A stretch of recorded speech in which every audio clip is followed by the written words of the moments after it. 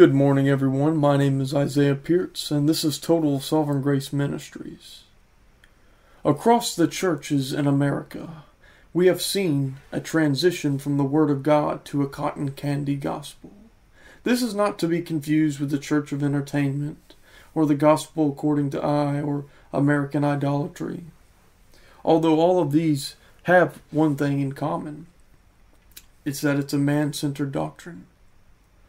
But America's churches are in what I call Spiritual Candyland. Why do I call it Spiritual Candyland? Because everything in Candyland is sweet and appealing to the flesh. You've seen the board game. You've seen pictures of Candyland. We've made a little graphic here that you can look at. Everything is candy. Everything is sugar. Everything is sweet.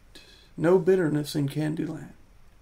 As Americans, we have first-hand knowledge on our diets and things of that nature. We like to eat sugary things. We like to eat sweet things. We have sweet tooths here in America. And in the same sense, we carry that over into our spiritual doctrine. In the modern day churches, we see the same environment. Wherever you go in Candyland, you're going to see candy. We've established that. Whatever you see is pleasant to the eye. Whatever you eat is pleasant to the mouth. And in the spiritual sense in America's churches, we hear a message that is so watered down that God has been effectively castrated. In America's churches, love, grace, blessings, they're all mentioned. There's no problem mentioning that. And that indeed is a very critical part of our God. But that's the sweet part. Everything about God is just. Everything about God is perfect. But when I say the sweet part, I mean it's the part that appeals to us the most. Because God is love. God is blessings. God provides grace. God is merciful. We love to hear that.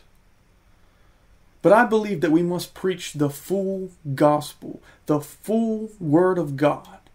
And many churches have decided that the method of teaching the entire Word of God is not effective.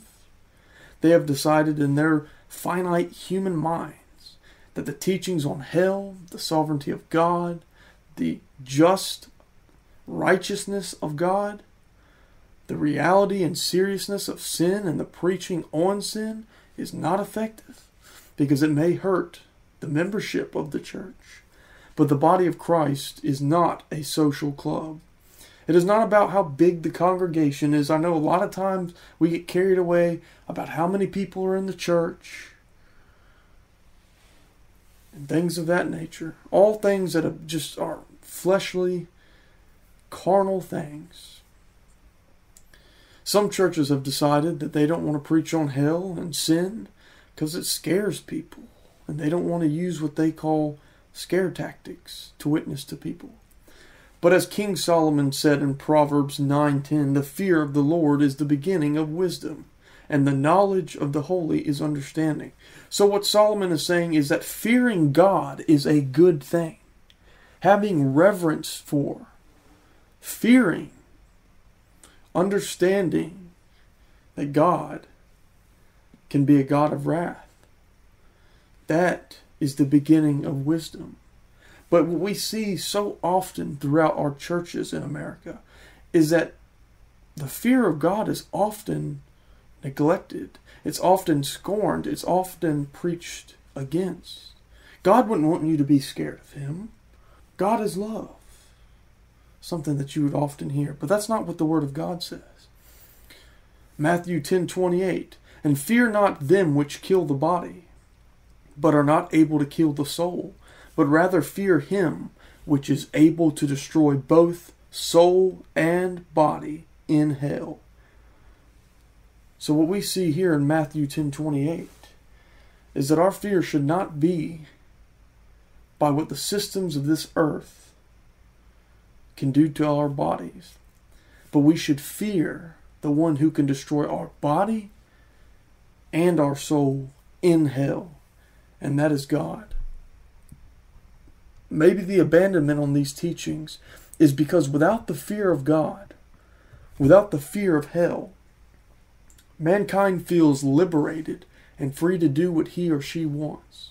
If you're not teaching your flock that adultery, drunkenness, homosexuality, theft, lying, lust, and manipulation are sins, and God hates sin, and God's at war with the natural man, and if you're not teaching that God takes sin serious so much that people are sent to an everlasting inferno for their sins, if you're not teaching that God is the ultimate authority, if you're not teaching that a just God must have payment for sin, then you can never have checks and balances, because this word, the Word of God, is our moral compass. It is the ultimate authority. Psalm 7:11 says that God judges the righteous and God is angry with the wicked every day.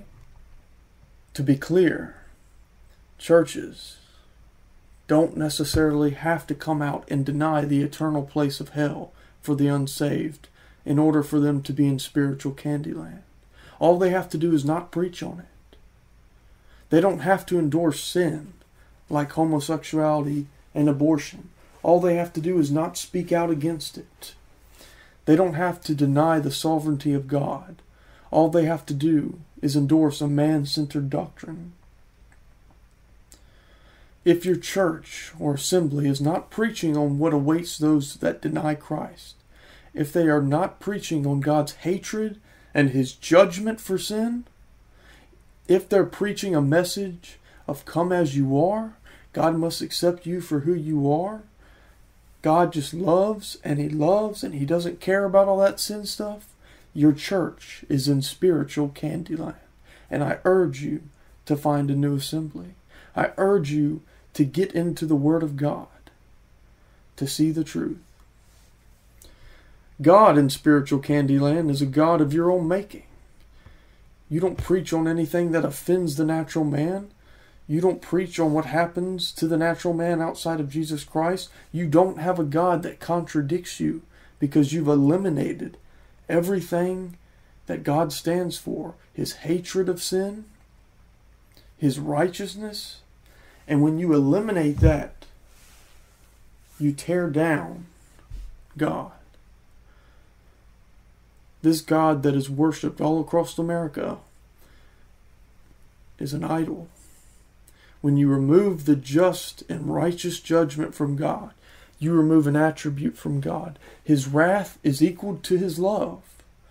God is not one-dimensional. You cannot have God without just. You cannot have God without righteousness. You cannot have God without perfection. Romans 1:18, for the wrath of God is revealed from heaven against all ungodliness and unrighteousness of men who hold the truth in unrighteousness. Did you hear what that said? Did you hear what Paul said? For the wrath of God is revealed from heaven against all ungodliness. He didn't say just some. He didn't say, well, some of the sins are not as important as the others. It's okay here. He says all ungodliness. You cannot remove God's wrath and justice from Him. To do so is to tear down His majesty and godhood. To remove God's wrath is to diminish Him in all of His perfect ways. And to do so is to create a God of your own image, a God of your own liking, a God of your own making. When you remove the wrath of God from Him, you have an idol. Because when you remove or silence and fail to speak about all the attributes, the just attributes of God, you make God into your own image. You make God to only a beacon of love. But that's not what this word says. As it is written, Jacob have I loved, but Esau have I hated. To remove the wrath of God is to remove a key element of the saving doctrine of Christ. Mankind must know that he is a sinner doomed to hell to understand what God's love saved him from. If mankind cannot understand God as a just God who executes His just decrees on mankind for his sins. Mankind cannot come to the full realization on what Christ's precious blood delivered us from. When mankind eliminates the condemnation of sin from preaching, when he eliminates the doctrines of God's infinite contempt of sin, when he eliminates the teaching that God is a just God and must have payment for sin, he diminishes the blood of Jesus Christ. If sin is not actively pointed out and preached against at churches, how can anyone be saved? How can anyone know why Christ and his work on the cross was of infinite importance? How can the churches be the light that is not of the world when it won't stand for the principles and doctrines of God that are supposed to be set apart from the world? I know oftentimes we see churches, they get so caught up into the culture and to what the world's themes are, and they take their eyes off the Word of God. Romans 12:2, and be not conformed to this world, but be ye transformed by the renewing of your mind, that ye may prove what is that good and acceptable and perfect will of God. Don't be conformed to this world. But so often we see churches they're just tagging along and getting in line with the lost, getting in the hog pen, casting their pearls to the swine, if they have any pearls. Paul doesn't tell us to jump into the jacuzzi with the world and try to make our message more appealing so we have a bigger crowd. No, everything that this book says is against what mankind's very nature is. Everything that this book says has always went against how the natural mind thinks, because the natural mind is enmity against God. James 4:4 tells us that friendship with the world is to be an enemy of God. Ye adulterers and adulteresses, know ye not that the friendship of the world is enmity with God? Whosoever therefore will be a friend of the world is the enemy of God. I mean, these verses are from the Word of God. Oftentimes we look at them and we just say, yeah, but does it really mean that? But does it really mean that? Yes, I can assure you that to be a friend of the world is to be an enemy of the Most High God. It does mean what it says. The Bible is its best interpreter. Do we preach on the grace of God and His loving kindness and His mercy? Yes, absolutely. We preach the full gospel. But you cannot preach on God's grace without preaching on what He is gracious on. And you can't preach on His loving kindness without preaching on how precious it is because of what He's done, because of what we have done to Him, how offensive our sins and transgressions are. You can't preach on His mercy without preaching on what He has spared us from. The saving knowledge of Jesus Christ comes when you realize you're a sinner, deserving of God's wrath. When you realize that Christ paid your debt that He didn't owe, and you could have never paid that debt, not if you lived 1,000,000 lifetimes doing every good deed and pious act and religiousness. Over 1,000,000 lifetimes you could not pay for one sin. Spiritual Candyland is all about the milk. It's all about the sugar. It's all about the sweetness. But you can't realize how sweet the gospel is without understanding the bitterness you give to God through your sin. When you realize that every day you get up and you fall short, and no matter what you do, you can't help yourself because of all you do. Everything you do, you just fall short and sin against the one true God. When you realize that, you understand just how sweet the gospel is. If all you have tasted sugar in your life, if you've never had the meat will repulse you.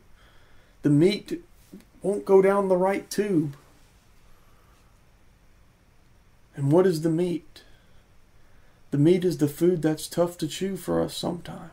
It's hard for our carnal, natural minds to swallow because it convicts us of sin. It tells us God is a just and righteous God who must have payment for sin. It tells us that we are not the authors of our own destiny, like we so often think. The meat is what directly goes against what the natural mind thinks. The meat goes against the original lie from Satan, that we can be gods. It's easy to say, Amazing Grace. It is. Everybody loves that song. But it's not always easy to say, that saved a wretch like me. I once was lost, but now I'm found. Was blind, but now I see. Mankind doesn't want to accept the fact that he is a sinner and totally deserving of God's wrath. You know, I've heard people, they say, well, I don't deserve to go to hell. I'm not that bad. But we must realize that every single one of us is deserving of God's wrath. We have broken His laws. We've all fallen short of God's glory. Mankind doesn't want to admit that he is eternally lost without Christ. Mankind doesn't want to admit that he's blind. The wrath of God is equally important because it lets you know that you're deserving of God's divine justice, and you will never be able to understand and appreciate and acknowledge how amazing His grace is if you don't know what you've been saved from. So are you wandering the chocolate roads and clinging to the candy cane trees? Are you believing that sin is just something to brush off because we're all human? Are you believing that God could never send someone to hell? Are you believing that God's hatred for sin and His enemies is non-existent?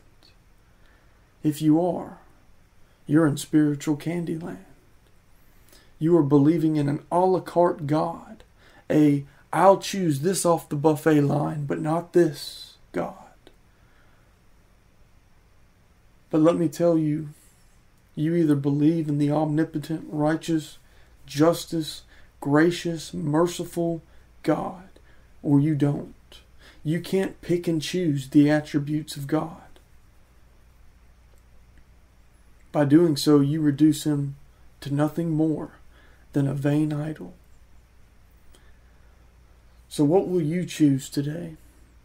Will you choose to continue to run down the streets of cotton candy and chocolate and all the sweet things? Or are you going to choose to embrace the full gospel that we are deserving of God's wrath, but Christ, those key words, those two words, but Christ, was the substitute for us? You cannot remove the fact that mankind is a sinner. You cannot remove the fact that mankind is deserving of God's eternal wrath from the gospel of Christ. To do so reduces the blood of Christ. Because what has He saved us from? Is He just our personal God of blessing that blesses us whenever we need something? God does that. God does bless people. But He's much more than that. He's much more than just a God that answers prayers. He's a God who saves. He's a God who's just. He's a God who's righteous. He's a God who, despite being sinned against, despite having transgressions against Him by mankind, despite our offensive nature, His mercy provided a way of escape through Jesus Christ. We ask the Lord to bless the reading of His Word today. God bless you all.